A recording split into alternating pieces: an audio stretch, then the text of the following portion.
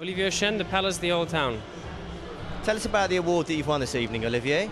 The award for this evening is a leading city resort for 2009, and basically the award rewards the hotel for its location and the feel that it has as a city hotel with a resort feel.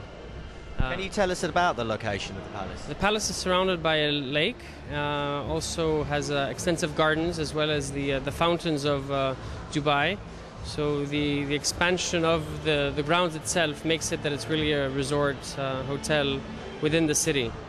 Very special architecture in a classic Arabic style, and it really lends to a very relaxed mode after the customer that is mostly business traveler that comes to the hotel feels like he's at home, and definitely in a resort between the spa, the recreation activities, the gym, all the offerings that we have to offer in the hotel really make it a favorite. And certainly the weekends are busy, but the business customer that comes from business really looks forward to come home and relax in a resort within the city.